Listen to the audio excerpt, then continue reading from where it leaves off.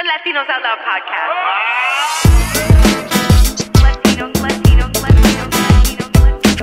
Yeah, that's what this is. Latinos Out Loud. Yo, yo, yo, yo, yo, yo, yo, yo, yo, yo, yo, yo. Yo, yo, yo, yo, yo, yo, yo, yo, I'm climbing, yo, yo, yo, yo, yo. Hey, everyone.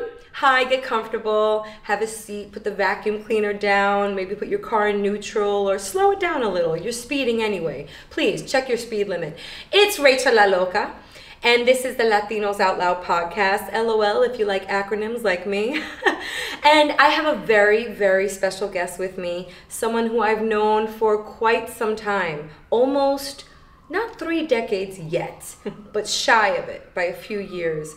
I would love for you to welcome founder, creator, activist, athlete, social entrepreneur, Georgina Miranda to the show.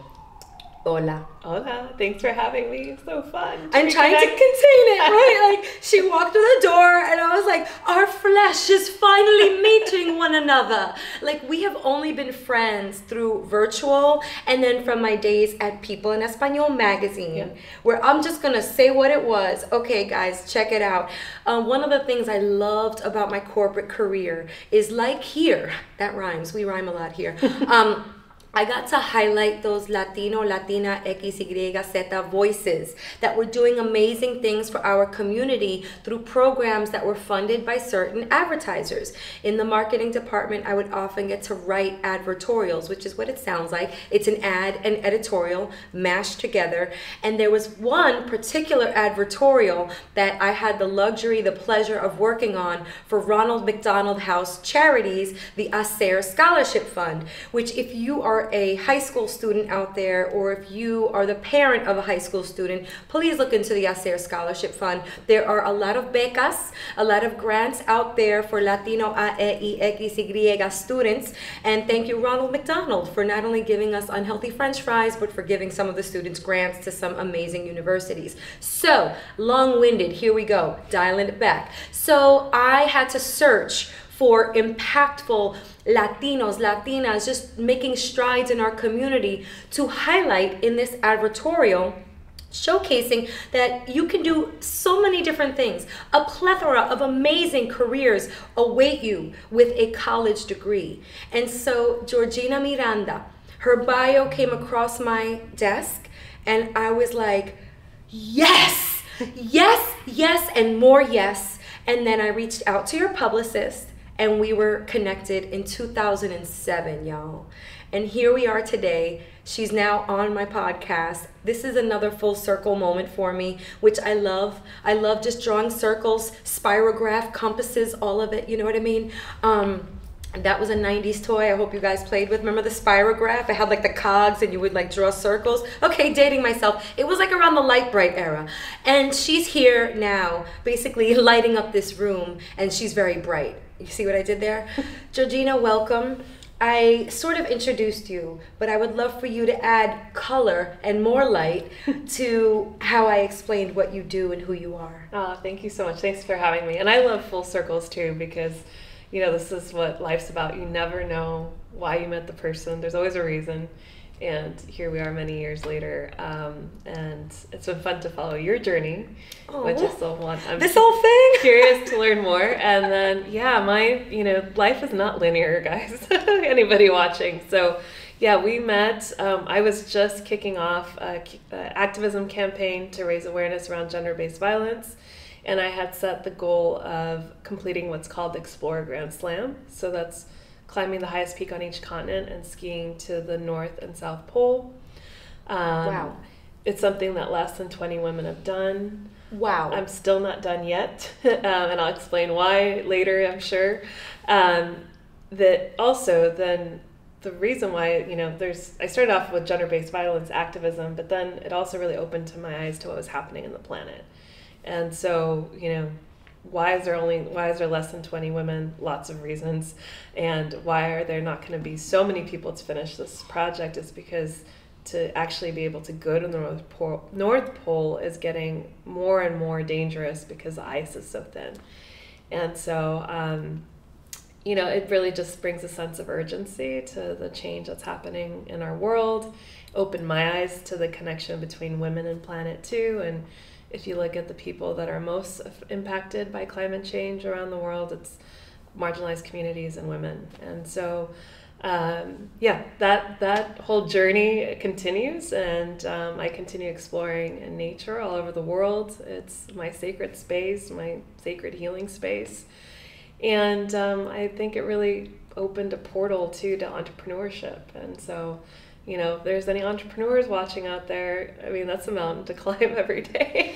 This fusion of climbing and business is very unique. How did you come about this combination of exploring nature, doing this for activism and for causes? You climb for causes. I love alliteration too. How did this dawn on you? Yeah, I mean, the activism piece was a little bit more simple, just because I saw people running marathons to raise money for charity, bike rides, things like that. And I hadn't really seen a lot of people climbing mountains for charity. Full disclosure, I was not a mountaineer athlete ever. I was voted most improved in every sport I played. Whoa, really? So you weren't even the athletic type when you started? No, I couldn't run a mile nothing. I just have the sad memory of trying to join the track team in high school, and they put me on the mile run, and I was the last person to come in by many minutes later. Oh my God. And so, needless to say, I left the track team after that. And so I used to love the shorts that the girls used to get to wear. That was my only motivation behind even thinking of joining the track team. Anyway, I digress. Please continue. Yeah. But so with business, I always wanted to be an entrepreneur. So I studied business in undergrad, and then I went on to get my MBA. The focus was in entrepreneurship. Let's just slow down a little, because I love those two flexes real quick. Where did you get your undergrad, and where did you get your MBA from? The undergrad was at University of San Diego. I had a merit scholarship. So if you're watching, look for those scholarships, because I had to fund my own way through school, and I didn't have any cash, so. Yeah, so the good old FAFSA form. Yeah, yes. Bringing back bad memories right now, that FAFSA form. So yeah, I got a merit scholarship to University of San Diego, thank goodness, and then I did my MBA at Loyola Marymount in LA. Yes. And so, yeah. Okay, continue, because, we got to talk about the education part of all this. Education is such a strong pillar in my family. I instill it in my children as well. And sidebar, I cannot wait to see what they do in the future. I can wait because I don't want them to grow up, because then that means I'm going to get old. But what colleges are they going to go to? I am so excited about that journey. As a parent, you want the best, and I know what we can afford and what we can't, but hey, Ronald McDonald House Charities, I'm gonna be hollering at you, okay? Ba-da-ba-ba-ba. Anyway, so I'm giving McDonald's way too much burn here. So continue telling us about how you stumbled upon this fusion. So you got your MBA. Yeah, no, so I was in the corporate space, but I always knew that was not gonna be my place. I still have corporate clients now, so which I'm really happy to work with. I've had a couple startups leading up to the one I have now, and I was a management consultant for many, many years, focusing on helping companies through every kind of transformation you could think of, from people, process, technology, all over the world. And I will just say, education is definitely important. It was ingrained in me that that's how I could have a different life than that of my upbringing. But I will equally say, the mountains and travel and exposure to other cultures have been an incredible way to learn about myself, about other people, about the world. Really connecting the dots of what's needed today, which is we need a bond as humanity. So there's a lot of other things that have happened. I really went deep into meditation and spirituality as well, which also thanks to the mountains, because they push you. You're at a fine line of life and death sometimes, and that just causes you to go inward more and more and more. You got to dig deep, and so yeah, the entrepreneurship side, there was just always a passion there to do my own thing. And based off the other two companies that I had helped start or started myself, I also really just saw the huge gap for female entrepreneurs. And in my corporate career, I saw the huge gap that women in higher levels of leadership were experiencing. And so, hence came She Ventures, which was initially an event series by the other company I had that I had to close. We couldn't get funding. And we would host events all across North America. And the theme was generally just choose adventure as a way of life, really encouraging women to choose adventure as a way of life. We would get local female founders, leaders, activists, athletes to come and speak. And our first event was in San Francisco. I was living at the time, and like 225 women showed up organically. Yes. So, and then afterwards they were like, but I'm experiencing this in my industry, and I'm experiencing this in mine. And, and then they gave me like, I need coaching, I need consulting for my business, or I need this. And so that's how She Ventures developed. It was very organic. And it was also like life, sometimes closes the door and then there's another one and you have a choice, like I was really, I went through a big burnout when I had to close the other startup. It's hard to close a business. But like I tell every entrepreneur, most successful entrepreneurs have had so many businesses and a lot of them didn't work out. I'm learning that as well. And so, but everything you learn and it pushes you. I do think you're like, we're guided, and if we're open. And so it's like, what is this all trying to tell me? And in my case, and I teach entrepreneurs and businesses of all kinds on all sizes around the power of brand. What I had done is I created a brand of She Ventures, women that are out there breaking barriers, like doing whatever they want, choosing adventure as a way of life. And that was way more powerful than this other startup thing that I had. It feels powerful. It feels like an enlightening moment. Right now I am fizzling out a business, and you're right. You would think that it'd be easier to just close the door and oh my God, my accountant hit me up yesterday. She's like, nope, we need these numbers from 2021, 2022. And I was like, my bank account is closed. I don't know how to get these numbers. So now I've got to call this one and that one and ella y él y nosotros and just figure this out. Yeah. But you're right. You kind of know, you see the light behind the door opening. It's like, and you hear the harps playing. So, okay, these climbs. This is amazing, y'all. I mean, is this all penetrating real quick? Like, this woman next to me has climbed the highest points on 6 of the 7 continents in the world. Okay? There's 7, right? Okay. So, talk to us about those points. What are those 6 highest peaks that you have climbed? Yeah, sure. So there's actually like 2 lists. So technically it's 8 peaks and then the 2 poles, so the North and South Pole. And then the Himalayan region, if you're familiar with Nepal, Himalayan region, Pakistan is considered the 3rd pole, and it's actually the one that's facing like the fastest acceleration of climate impact, negative climate impact. And so all the 14 highest mountains in the world all live in that space.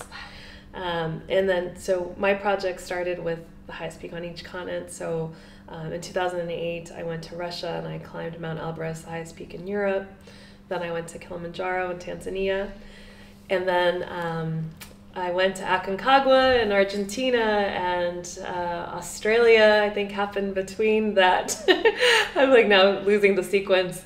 And then I went to climb the highest peak in North America, Denali, which its nickname is Denarli because she's a beast. Wow. And I call all the mountains She, by the way. So if you hear me say that and you're like, what is she talking about? I love that. That's like how people call their cars She, right? Like mountains are your vehicle. Yeah. Well, yeah. So, the Denali was really, really tough. And for me, it was, I need to prove to myself that I could actually climb that mountain before I ever stepped foot on Mount Everest.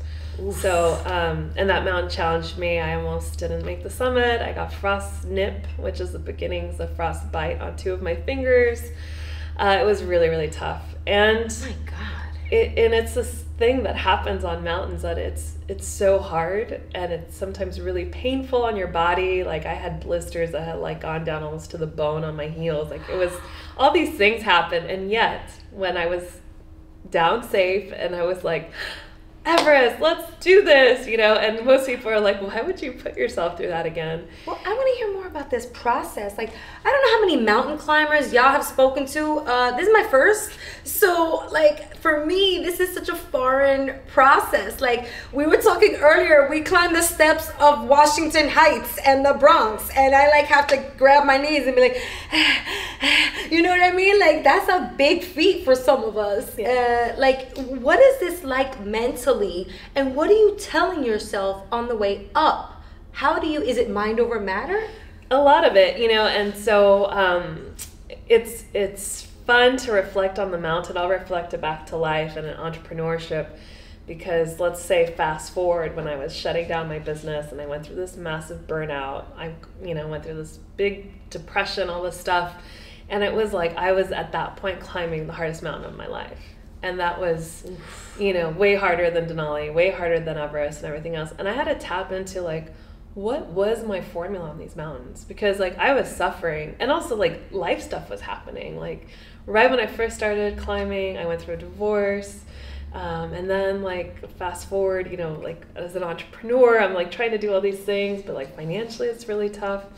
So it has, maybe doesn't sound so, like, intense, you know, of training, but it really was. And that was, it's so much more than your body and your mind. To make it 3 weeks to 2 months on some of these expeditions, I had to train my body, no doubt, right? Because I had to be able to, like, carry all the gear and the physical endurance.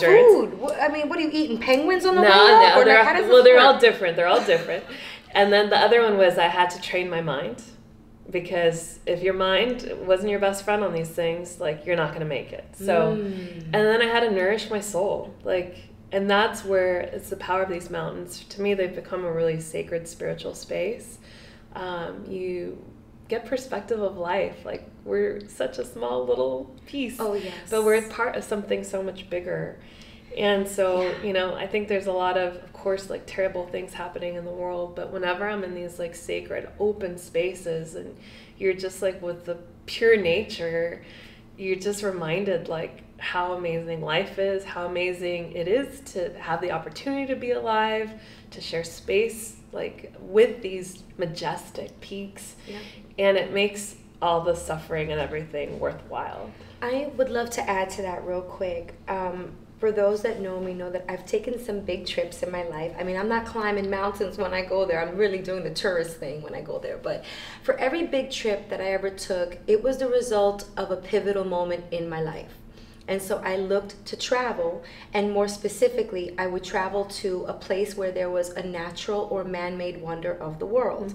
Because deep down, I'm a GEEK, geek, especially when it comes to geography and world travel and world history. So often, like, when I would miscarry or lose someone special, that's when I would book my trip. I would call my travel girls, my buddies from work, from People Magazine. I'd be like, where are we going next? Mama's going through something. All right, we're going to Zimbabwe. Let's go. And that was a trip. I went to Victoria Falls, which is the largest cascading waterfall in the world. And that is what you just said. It was the goal of each trip, which is when I would see Victoria Falls in all of its glory. And in Africa, they refer to it as rolling thunder, because you can hear the rolling waterfall from miles away. You can even see, like, the steam and the sprouting water from my hotel, which was miles away. I would absorb this nature, this wonder of nature, and it would just hit me. It would dawn on me that my miscarriage or this loss of someone is like a speck in the grand scheme of life and world and everything, that it would just put things in perspective for me. Sometimes I would just be in my head and, oh my God, I lost this pregnancy and it's like the end of the world. No, it ain't, girl. Pick up the pieces and look around you and know that what you're going through is a pebble among this entire mountain. It's a speck on this entire canvas of art. And that's how you know. Like, people be like, oh, I see you living the good life. You're going to Africa, you know what I'm saying? Like Belly, like Nas did. And I'm like, okay. It's not really because T.H.I.S convinced me to. It's because I went through something and that was my medicine. Yeah. So is climbing your medicine? Yeah, I think it's a space for healing and reconnecting to myself. And I think nature is just an incredible healer. Yeah. And we can lose sight of that. I mean, I grew up in a city, I grew up in LA. And even when I'm in cities, and if it's like a stressful time or whatever, what do? I go to the city park. Yeah. I go and like be with the trees and just take a pause and like be with them. And that now everyone's gonna be like, okay, she's a tree hugger. I am. There's nothing wrong with that. But the thing is, like, Yeah. we need nature. We Yeah. really do. Like, we've just been conditioned out of it because we live in cities and we have, we order things from our phones and things arrive. But like ultimately, we were designed to cohabitate with nature. And so when I'm in the mountains, like it reminds me, like it helps me remember. And I think like if I think of the direction now with She Ventures, we say that we're a women and earth first company. Oh, I love that. It's helping women remember our inner nature too, and coming back to our core and deconditioning from all this stuff that we've been programmed, right? What we need to look like, wear, makeup, things. I mean, obviously I'm wearing makeup and I like getting dressed up, so don't take me wrong. But it's coming back to our root, to our core. And I think nature really is the best place to do that. Earth is a female, Mother Earth, okay? It's funny because the other day my sister, who's very spiritual and she's a yogi, she was like, guess what, guys? I'm getting married. And of course my mother and I were like, what? Who is the lucky guy? Like, what? You're like, this is crazy. And she's like, yeah, I'm going to marry the moon. Have you heard of this? No. Yeah. People, I guess, marry the moon. So of course my mother, being the like Dominican comedian, she goes, okay, pero es la luna. So you're marrying a woman? Oh, I'm going to tell your father. Hey, so it's interesting. She literally went into the woods with her guitar and her drums and she married the moon. I'm in support of it. Yay, look, if that's what's going to float your boat and make you happy, then go for it. So She Ventures, I just love what it stands for. And it's so spiritual, like, in definition. And it's taken that turn, and I think that that's the beauty of business and purpose is that you are transferring whatever, the company evolves as I evolve too, from what it initially was to where I see it going now. Is taking that direction. And at first I shied away from the spirituality aspect of it because I didn't want it to take away from the business aspect and helping women, we say, unleash their untapped power. Mm-hmm. And I truly believe that women are the largest untapped resource in the entire world. Mm. And that's just lack of access, education, health. There's a lot of systemic issues like embedded into all this. So imagine if as a collective global community, we helped women unleash their untapped power, what that would do for local economies, global economies, for our climate. Like, we are the change makers, so... And the cycle breakers. Exactly. And a lot of this is like our own deconditioning. You can call it deconditioning. I'm really trying to refer it now as remembering our truth and giving ourselves that freedom to express our truth. And I acknowledge that, there's different mountains women are climbing all over the world. Like, no doubt, women of color are climbing different mountains than other women. There's also parts of the world where women don't even have this opportunity to express their truth in any capacity. And so it's holding space for that, acknowledging that, and as women thinking about how we can help open those doors, not like savior mentality, but it's a huge cultural shift, like globally, right? To just get people to see. I'm always amazed at the comments I get, oh, so you're like a feminist, you're this, like it's a bad thing. It's like, no, we're never gonna have a peaceful, happy world if we keep creating all this division and and only a small percentage of the population gets to excel and succeed and innovate and create.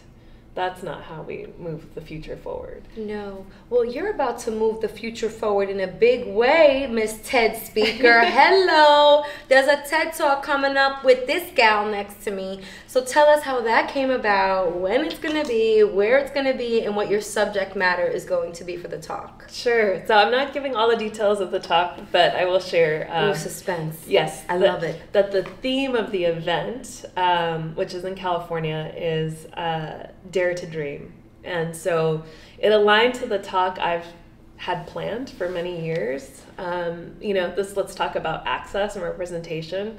I've been applying to TEDx stages for 10 years. I kid you not. Wow.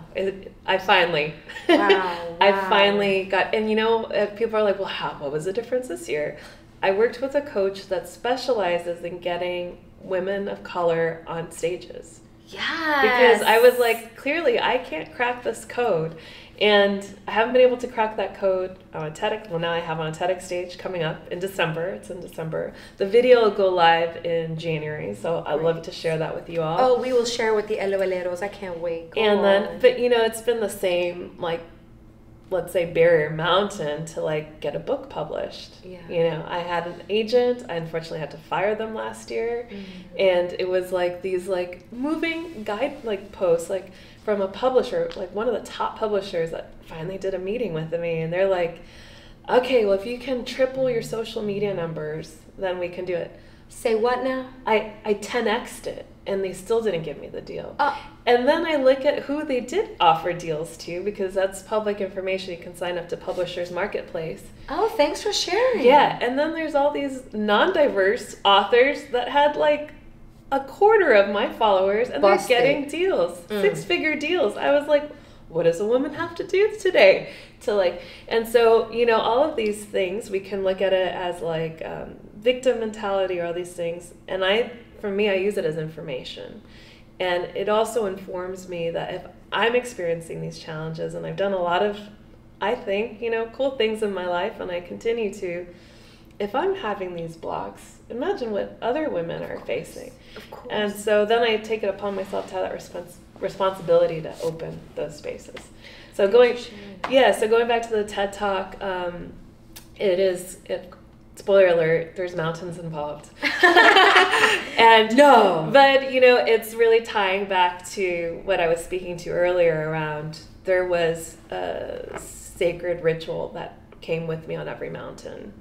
And when life really tested me, because it's tested me in a lot of ways, that's the same sacred ritual I needed to apply to my life to be able to make it another day, and for anybody watching too, if you faced discrimination, being underestimated, underpaid, those are big mountains to overcome every damn day. And so, but I think we just also get used to it. It's well, this is life. Perseverance, right? We don't give up naturally. I think women, I guess everybody, if you've got it in you, that gusto, that might, but it's hard, But I think with you, what's so interesting is that the climbing doesn't stop. I met you in 2007, and the heights that you have reached. I told you this was going to be a pun-infused episode, because once I start, I can't stop, the Energizer pun bunny. But you keep on climbing. Where are you climbing to next? Now you've reached TED. What's beyond TED? Well, that would be so nice if the actual TED conference invites me. There's TEDx and then there's TED. Yeah, waiting for that invitation. Sure, great. The book, I have to now find a new agent and find a new publisher. Knock, knock. Agents, are you listening? Knock, knock. Who is it? Georgina Miranda. Holler at me if you want me to connect you. And then the business, the business will continue to grow. I have She Ventures business brand, and then my own personal brand, Georgina Miranda, has become its own brand, because I still also like to work with men, and I teach unconscious leadership. I write, I teach meditation. I'm also a yogi. Yeah. And I try to integrate those philosophies into my work, because I just think that there's that opportunity right now, especially to integrate more mindfulness into our lives. First of all, giving ourselves space to pause. Yeah. I say a pause can be more powerful than another step. Oh, I love that. Let that penetrate. And a lot of people, you know, we're just like running, we're doing, and in meditation you learn that there's an art to being. And so that's something that we all can continue to learn, because it's very easy to get caught in this rat race. So, Georgina, I ask this often to my guests, but you are talking to a younger Georgina right now. She's out there. Hey, how you doing, chiquita? ¿Cómo tú estás? What are some words of advice that you have for a younger you? yeah, you know, I think that dreams are planted in us as children. And I think of, you know, the one dream that was planted in me was travel and visiting the 7 continents. I would play with my godmother's globe in her house. I'd never been on a plane, never been out of LA. And that seed was planted, and it's like transformed into something that I could have never imagined as a child. And as I got older and as I started sharing these dreams, you know, it goes back to the TED Talk theme of the event, right? Dare to Dream. Mm-hmm. There were plenty of people that's like, ooh, that's too big of a dream. You can't do that. You know, that's not for you. We know And those so don't listen to that. Listen to your heart. And that sounds cheesy, but like, we know our truth. We know what we're capable of. And unfortunately, there's always going to be the people around that are kind of question that. And sometimes it's their own fear. They're projecting their own fear, sure. their own self-doubts, their own thing. Like, you do you tune into you, and then let that be your guiding post. And of course, like, you might like stumble along the way. Like, I'm not perfect. I failed so many times in my life. I will probably fail a lot more. But like, at least I'm attempting to listen and to take a step in that direction. And then, you know, like, there's just the magic of the universe. Like, you know, you listen to your truth, it's going to guide you in magical places if you allow it. You are so inspirational. You're sweet. I mean, I was amazed by just learning about you way back when as a young marketer, but hearing you speak, I would love to be in the building for that TED Talk, or like just listen to whatever you do. I can't wait for it to go live online. I want to thank you for sharing this space here. Shout out to this space. And if you would just drop your handles and tell everyone where they can follow you. Your website is pretty amazing as well, like pretty robust, and there's beautiful pictures of her expeditions, and there's just so much content on there. Congrats, I can see you're a writer. Yeah, now, it's all making sense now. But yes, please drop your handles and let everybody know how they can follow your adventures. Perfect. The website's easy, georginamiranda.com, and it has all the social links on there. Georgina.ventures is Instagram. And then She Ventures is sheventures.co, not com. And the Instagram handle, there's a funny story why it's this, because I made a mistake on Instagram Tell us. 6 years ago, but What the happened? Instagram for She Ventures is she.ventures.co, and that's because I had like saved the She Ventures handle, but then I like switched the email, and then there was no way to like bring it back to life. So some out there in the universe is the wrong. Is the label that I had gotten. That's funny, because somebody out there also did Latinos Out Loud on Instagram. I see you. Mm-hmm. Somebody's rocking Latinos Out Loud, so then I did We Are Latinos Out Loud. Yeah. But then I'm like, you know what? That makes more sense, Yeah. because we are Latinos Out Loud. She is a Latina out loud. That's the crux of this show. You know, Latinos Out Loud, great name, great acronym. Who comes up with this stuff? But it's bigger than that. It's that voice that we all have as Latinos, Latinas, X, Y, Z. Be loud, be proud, climb a mountain, climb the steps of Castle Hill. Do whatever you gotta do, but you could rise to the top, literally and figuratively. This is a very motivational episode. I'm probably gonna listen to it 3 or 4 times. I hope you do too. I find that when I listen to an episode more than once, I catch something that I missed the first, second, or third time. But anywho, and if you're gonna listen to us more than once, listen to us on different platforms so we get the download. Thanks. Okay, this has been a wonderful episode. I wanna thank Georgina Miranda. No, thank you. This is like such a joy to reconnect. Heart. And thank you for Soul. creating space, because it's so needed. Thank you. I think as a small business owner and somebody that helps a lot of small businesses and entrepreneurs, Latinos are the fastest growing community in small businesses. but yet we get the least amount of financing and resources and things. And so, I'm gonna put a shout out, like tag your favorite like Latino founded business, product, share it.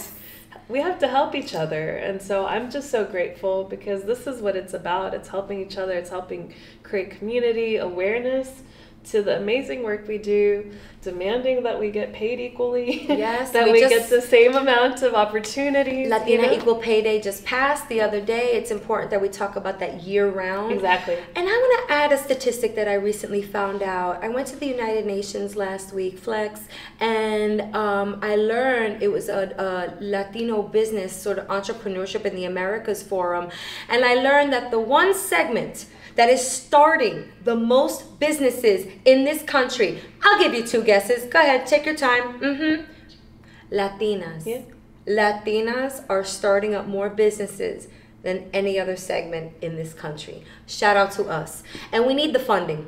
We need the support, all those accelerator programs. Please come to us. Accelerate your way into my bank account, okay? Yeah, for sure. Thank you again for coming on the show and for dropping so many wonderful snow-ridden gems. I'm cold just listening to your stories. Also, it's very cold in the studio, but I can't even imagine. I don't do the cold well, y'all. I don't. Frost nip, frost bite, stay that way. Go frost someplace else.